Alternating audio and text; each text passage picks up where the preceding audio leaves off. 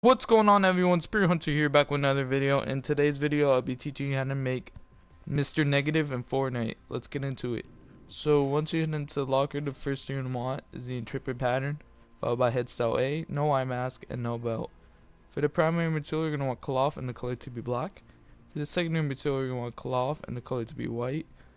For the accessory color, it doesn't matter, he doesn't have any. For the eye effects, you're going to want them on or off, it doesn't matter.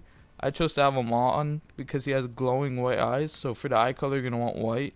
For the skin tint, you're going to click X. And for the hair tint, you're going to click white because he has long white hair.